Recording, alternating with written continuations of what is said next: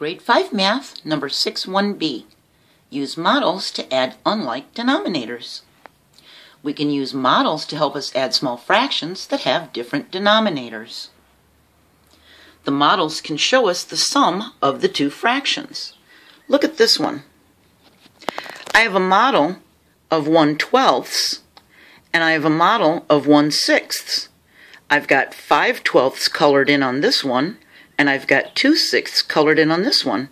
I place them next to each other, and I can see that the lines line up perfectly as 9/12.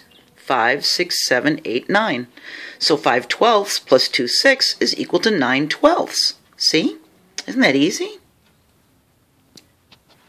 Now when looking at this one, I colored in the 1/8 units and the 16th units. 6 of the 1/8 units are colored in and 2/16 are colored in. When I lay them next to each other, I can see they line up perfectly, that 6/8 plus 2/16 would be 7/8. 6, 7. See? For this one, 2/5 plus 4/10, I lined up the 5ths unit and colored in 2 of them, and then colored in 4/10, laid them next to each other, and I can see that they line up perfectly, that 2/5 and 4/10 would be 4/5. We can even add mixed numbers. We lay out 1/2 and 2/3, so they're stacked up like this so we could see what the total length would be. And then we lay a full one next to it.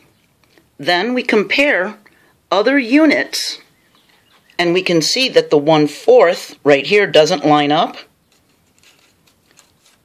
We can see the 1/5 almost lines up but doesn't quite. And if we go to the next one, we can see the 1/8 doesn't line up. But look at the 1/6.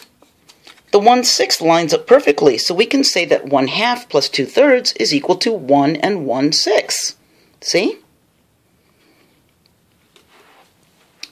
Now, though this method is useful to add small fractions, it's not practical to use with fractions that have large numbers as denominators.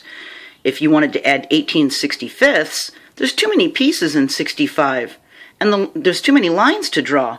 But if we use models to add fractions with denominators under 12, they can be helpful, because 12 is a very easy number to deal with, see? Even the 16ths gets pretty tiny, see? So we can use these to help us add unlike denominators when we're adding fractions, okay?